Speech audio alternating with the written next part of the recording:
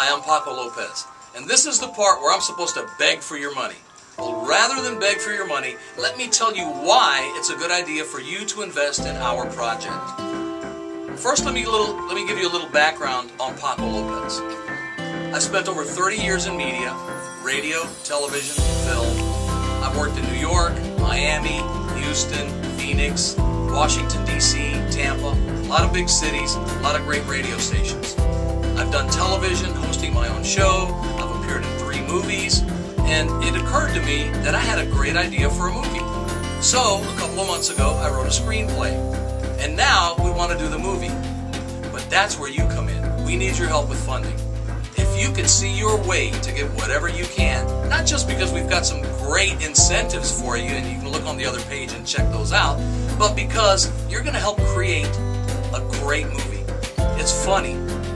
Did I say funny? I meant more like hysterical. It's hysterical. It's very hysterical. Look, simply put, I'll give you the synopsis, the general idea of what the movie's about, and then you judge.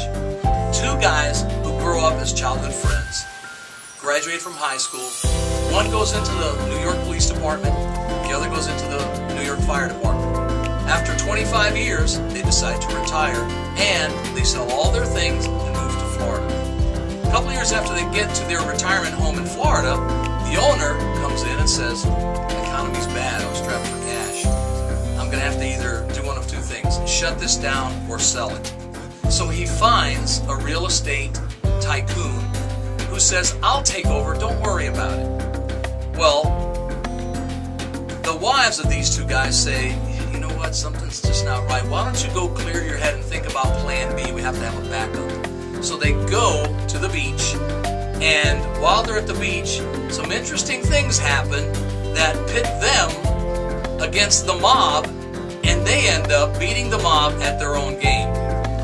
While this narcissistic real estate tycoon is promising he's going to save the day, he's actually taking investors because he's going to tear down the retirement home and build a high-rise condo.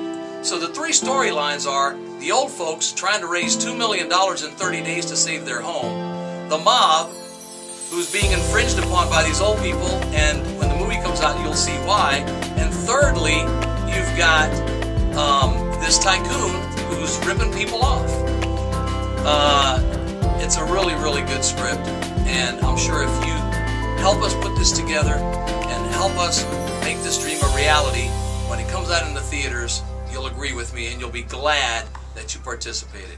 So give what you can, give now, we'd appreciate it, and we'll see you at the movies.